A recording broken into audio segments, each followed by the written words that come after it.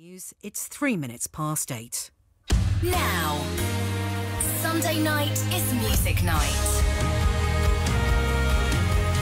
BBC Radio 2. Wow.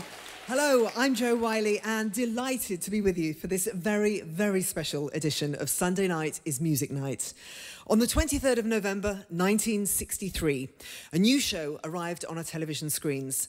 No one could possibly have imagined that 60 years later, it would still be here, bigger and more spectacular than ever. Welcome to Doctor Who at 60, a musical celebration.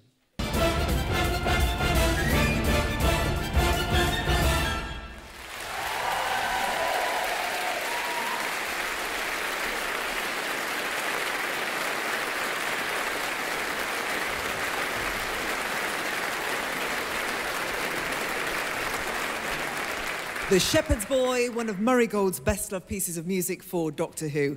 And what an ending as the 12th Doctor finally breaks out of his confession dial after being trapped for billions of years. Where else do you find storylines like that? I'm Jo Wiley, and for me, speaking as a long-time Whovian, like lifetime Whovian, it's been the biggest privilege to be here tonight to celebrate 60 years of a uniquely British institution in this special concert at the Hodnott Hall here in Cardiff. Thank you to all our guests and the stars of the show, the BBC National Orchestra of Wales and the BBC Singers, conducted by Alistair King.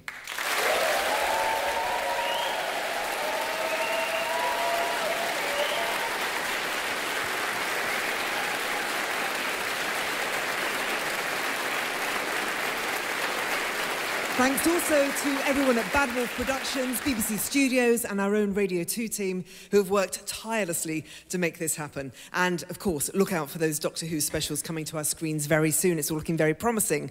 Of course, we couldn't possibly leave you without hearing the iconic theme that has heralded every single episode of Doctor Who for the past 60 years.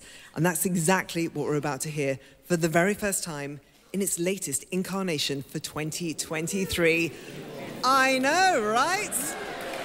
Good night.